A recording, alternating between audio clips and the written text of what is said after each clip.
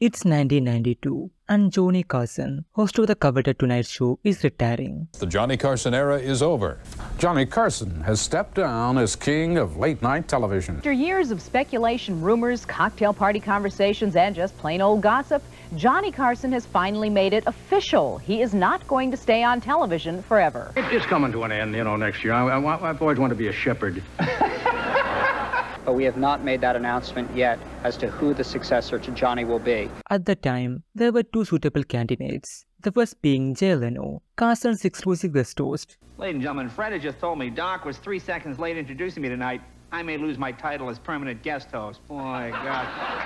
And David Letterman, host of his own program, Late Night, which had directly followed Carson's show for a decade. Has David ever told you that he hopes that I get run over by a Sparkletts water delivery truck so he can get the 11:30 time period on NBC? Yes, he talks about it frequently. The battle was fierce and very close, but in the end, David Letterman got passed over and NBC chose Jay Leno. Jay Leno! Letterman didn't like this decision. He clearly held the view that he was next in line, so he left the network. Show host David Letterman is denying reports that he is livid that he was passed over to replace Johnny Carson. David Letterman's arrival on CBS has been hailed and heralded like little else we've ever seen. As some of you may know, for the last year and a half, I've kind of been interested in doing a show a little earlier than the one I'm doing now. I'd like to thank the good folks here at CBS for taking the low-key approach to promoting this show.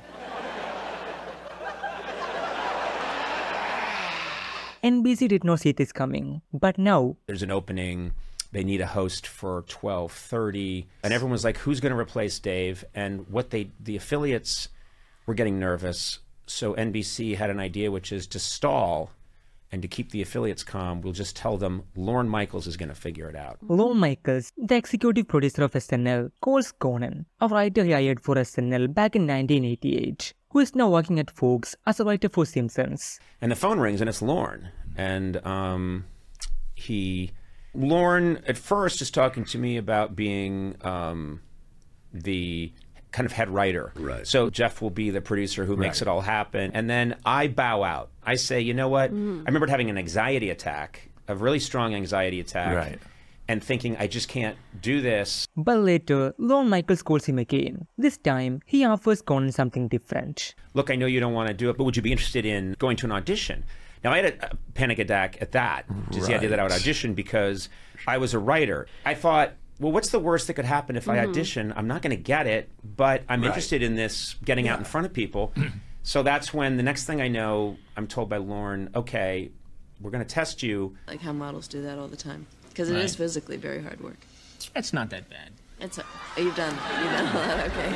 I've done a lot of catalog stuff, mostly. See, it is hard work, long hours. No, it seems, like it would be hard. No, it doesn't. People always say that. People always say it's tough to be like a model. No, like turning a big crank is tough. I'm not talking about that. Lorne calls me and says, that went well. And I went, yeah, because he was watching in New York. And he goes, but it's going to be Shandling. Yeah. The same thing that he had told Jeff. He said, look, it's not going to be you. You're not going to get 12:30. But you did yourself a lot of good. Which made sense, as at the time, Conan was a complete unknown. No one knew who he was, except some writers, so no one really expected him to get the position. But surprising the entire New York, 30-year-old Conan O'Brien begins his stint in late-night TV. If you're thinking to yourself, Conan who? You're not alone. It's a very, very steep learning curve, to go from not being on television to being on television five nights a week. Would you say that this is rather unusual for you to, without any other performing experience, lots of writing? Not true. I had a late-night talk show in the late 70s. Where? Okay, I lied. I talked to a couple of people up at Saturday Night Live who all say he's a very funny man. Not a lot of, again, on-camera experience, but he's a very funny guy. The only thing I do know about Conan O'Brien, I heard he killed a guy. That's what I heard. No, you're making that up. I heard he killed a guy. No, that's all. you didn't. I don't know. Mr. Conan O'Brien, come on out here. How you doing? Good to see you. Thanks a lot. You know, Dave Letterman is a legend here at NBC, and if there's anything that's fun to do, it's replacing legends at NBC. I know. But there was a small problem, which was that Fox wasn't ready to let Conan go. Because then NBC started to get into it with Fox, and Fox was like, excuse me, he's under contract. I can't believe it.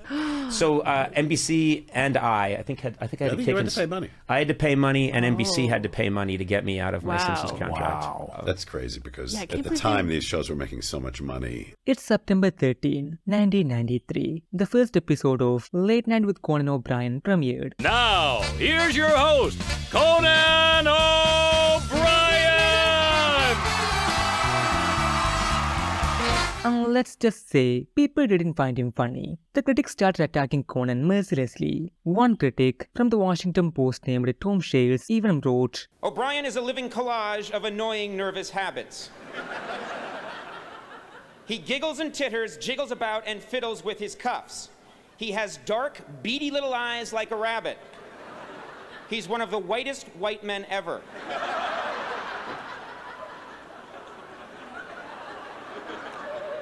Shut up. O'Brien is a switch on the guest who won't leave. He's the host who should never have come.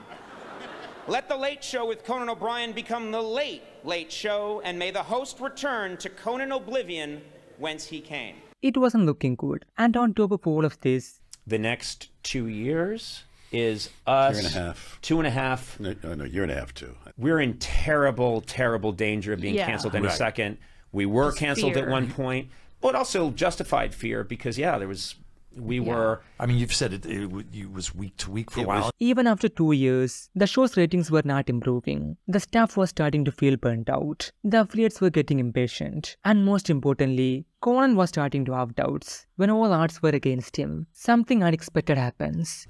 My first guest tonight called this studio home for 11 years, and it is a real pleasure to welcome him back. Ladies and gentlemen, David Letterman. To have him come on the show back when he didn't do other people's shows and say nice things gave me a boost. It made me think, if David Letterman is complimenting me and thinks we're doing something right, snap out of it and just double down and work even harder. Initiating helmet and boot rockets. There we go. Very good. Matt, let's get the letter and save Lincoln! With each new episode, Conan was making the late night show his. Every episode felt different, as you couldn't tell what crazy or wacky idea he would try next. If I broke this, would anybody care? Nope. By 2000, Late Night with Conan O'Brien was one of the top-rated Tonight shows, consistently attracting an audience averaging about 2.5 million, largely young males, a demographic that was very attractive for other networks that were interested in starting their own late-night show. So when in 2001, the contract between NBC and Conan came to an end. Where Fox TV came to you, you were hosting the Late Show with Conan O'Brien. Yeah. Fox came to you and said, we're going to give you $28 million to jump over to Fox. Yeah. A huge offer. So Conan went to NBC and said, I want the 11:30 spot. If I don't get the 11:30 spot, I'm going to become a free agent. And other networks are going to offer me the 11:30 spot. Right. And NBC said, listen, we want to keep Jay on. We want you to be the 11:30 host. What we'll do is we'll make a deal in 5 years. We'll give you the Tonight Show. Conan had to make a choice. Should he stay at NBC and wait 5 years, or take the $20 million, go to Fox, and host a show there at 11:30? You said, I'll fuck the $21 million. Fuck you, Fox. I'll stay with NBC because I want that Tonight Show. I want my shot. By the way, did you hear this, that Conan O'Brien is taking over the Tonight Show? Did you hear that? When does that happen? It happens in 2009. About 6 months ago, I sat down here with the folks at NBC. They said, listen, we would like to do 5 more years. I said, great. I'd love to do 5 more years. 5 years from now, Jay Leno has decided he's stepping down after in 5 years. Jay Leno's stepping down? Yeah, it's apparently getting to him. There's all talk about Conan O'Brien. Will he go to ABC? Will he go to one of these other networks? And they came to me and they said, we don't want to lose Conan O'Brien. And I said, oh, okay, what does that mean? And they said, we think Conan would be a good replacement, as I do. Conan is a gentleman, funny, the hottest late-night guy out there, excellent. And I said, you know something? Conan, it's yours. See you in 5 years, buddy. Okay. Clear enough? Enough said? All right. Fast forward 5 years, and everything goes according to plan, except for a really small thing. I don't know what I did to deserve the opportunity to do this. There are people that have hosted these kinds of shows who are, I'm sure, better than I am. Nobody has ever enjoyed it more than I do. We're going on to this next gig, and sometimes I read that it's time for Conan to grow up because he's going to 11:30, and I assure you, that's just not going to happen. I just want to say I couldn't be happier. You were the only choice. You were the perfect choice. You have been an absolute gentleman in private and in the press. I agree. Conan rocks. Good luck next week, my friend. Jay, thank you for everything. Ladies and gentlemen, welcome to The Tonight Show with Conan O'Brien. Thank you. Thank you. Yeah. Remember the small problem I mentioned earlier? It was that NBC didn't mean it when they said they were firing J. Big Joe Leno. No, what I meant to say was that J. Big Joe Leno didn't mean it when he said he was retiring. When 5 years ago, when NBC said to Jay, you know what, Conan's going to take over your job in 5 years, that's when you say, okay, fine, no hard feelings. You call ABC, you call Fox, you try to get my job, you leave. You don't. You know, I never asked you this, but when you did leave The Tonight Show, there must have been offers to do opposite The Tonight Show. From Fox or something? There were a lot, you know. Why didn't you do it? I'm pretty loyal. I don't... What? Loyal to these assholes who fired you? They realized really quickly that if you announced your retirement, that ABC, CBS, and Fox, you're there for the poaching. Right. So right away they say to you, as soon as they realize that... And he said, well, suppose we gave you a show at 10 o'clock. I said, 10 o'clock... talk shows don't work. It didn't work for Cavett in '68. It doesn't work.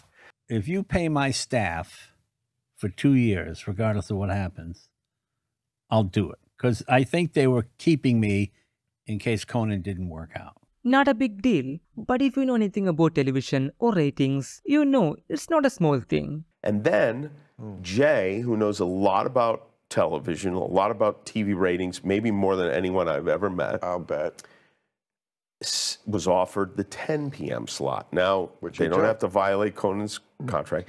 Jay knew that lead-in is hugely important. The Tonight Show with Conan O'Brien premieres on June 1, 2009. You know, ladies and gentlemen, this is a huge night for me. I remember watching Johnny Carson when I was a kid and thinking, that's what I want to be when I grow up. And I'm sure right now, somewhere in America, there's a little kid watching me thinking, what is wrong with that man's hair? The show started off strong, attracting a sizable audience of 9 million. But as more episodes aired, viewership began to decline, and the older audience gradually tuned off the program. It tanked even more when the Jay Leno show began. Radio call at 1 a.m. that said, Grandma's drunk and ready to fight. The Jay Leno Show. New comedy at 10, 9 Central. Jay completely sabotaged him. By going on at 10 o'clock, they gave Jay all the best guests. Right. They took away all of Conan O'Brien's excitement and thunder. Right. And then there's also him. no lead-in between 10 and 11 because their audience is gone. He knew that doing his show would have maybe half those ratings, turned out to be like a third. And even if that show failed, it would make the Tonight Show's ratings drop. And that's what happened. That didn't work. And then, you know, I was, oh, Leno deliberately sabotaged his show to try and get the Tonight Show. No, that doesn't work. It doesn't work that way. You try and do the best you can, and it didn't work. With 2 failing shows in their hand, NBC had to come up with something, or everything they built until now will be lost. And the idea they came up with was to move Leno back to 11:35 and O'Brien to 12:35, to the time slots they had before. NBC was really proud of this idea, but not everyone was a fan of it, especially Conan. When they announced that, well, okay, maybe we're going to slide Conan over to accommodate this other gentleman who's having his difficulties in another time period, and I won't get into specifics, you'll have to look it up. And I said, you know what, that doesn't really work for me, I think in a fairly polite way. You know, they said, you're moving to 12:05, and he said, well, I'm not going to follow Jay on The Tonight Show. Right. What are you going to do about it? You can't. What are you going to do about it? Did you expect NBC to give you more of a chance? Absolutely.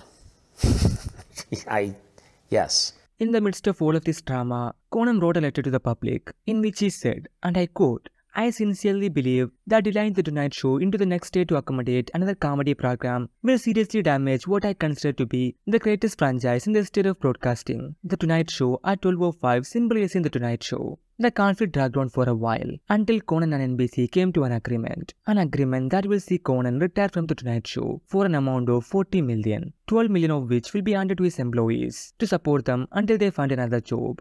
Conan O'Brien is leaving NBC and The Tonight Show. His farewell is tomorrow night. Conan O'Brien will be leaving NBC. Jay Leno will take back The Tonight Show, and Jimmy Fallon will stay in his time slot. Conan won't be leaving empty-handed, though. He'll reportedly receive a huge buyout and will be free to start another show on another network. Now, we've had a lot of fun being here these last 7 months, but like everything in life, the fun has to come to an end a decade too early. After his departure from NBC, I was and am legally prohibited from appearing on television, radio, and doing performances on the internet. So I was just literally like a prisoner in a 14th century cell. This was one of the darkest periods of his life, and the only way he knew to make things better was to return to work. But he can't, since he's banned. The options were limited, but he wasn't ready to sit around. So he assembled a lot of his old staff, opened a Twitter account. That's the tweet. And began planning a nationwide comedy tour. I sent out one tweet that directed people to a website where you could buy your ticket. That was it. And the show sold out in a couple of hours across the country. Conan O'Brien starting a 30-city tour next month. He's calling it the legally prohibited from being funny on television tour. O'Brien is taking his act on the road. The former host of The Tonight Show announced a 30-city international tour, the legally prohibited from being funny on television tour. You know, doing this tour, though, this is a huge milestone for me. This is the first time anybody has ever paid to see me. Can you believe that? Yeah. This is great. In 6 months, I've gone from hosting The Tonight Show to performing at a refugee camp. The tour was a huge hit, and Conan was back on his feet. But the question still remained. What will Conan do? Many speculated that O'Brien would sign a deal with Fox, Comedy Central, or HBO. But to everyone's surprise, Conan, I think you'll find our terms very attractive.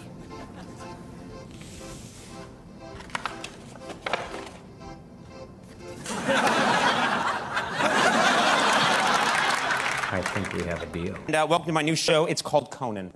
This is an exciting night, though. I'm really glad to be on cable. I have to tell you that right now. That's not a joke. No, the truth is, ladies and gentlemen, I have dreamed of being a talk show host on basic cable ever since I was 46. Shattering all expectations, Conan attracted 4 million views, triple the audience of its direct competition, The Daily Show, and The Colbert Report on Comedy Central.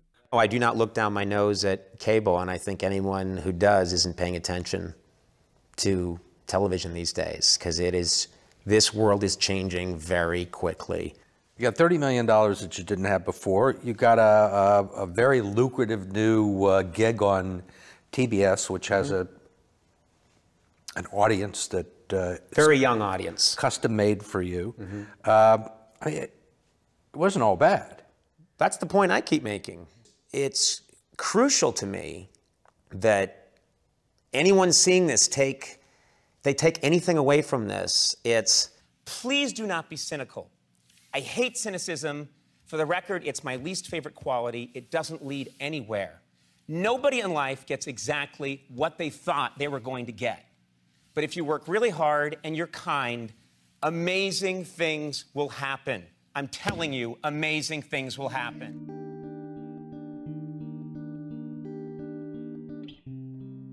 Oh, and speaking of hosts, I also want to congratulate Conan O'Brien on 28 years of very funny late-night television. Conan wrapped up his show on TBS tonight. Conan is a dear friend and a lovely fella who has been nothing but a strength and a great source of advice for me as I took over a late-night show, and I want to congratulate him on 24 incredible years and several perfectly fine ones as well. So my advice to anyone watching right now, and it's not easy to do, it is not easy to do, it's not easy to do, but try and do what you love with people you love, and And if you can manage that, it's the definition of heaven on earth. I swear to God, it really is. So good night. Thank you very much.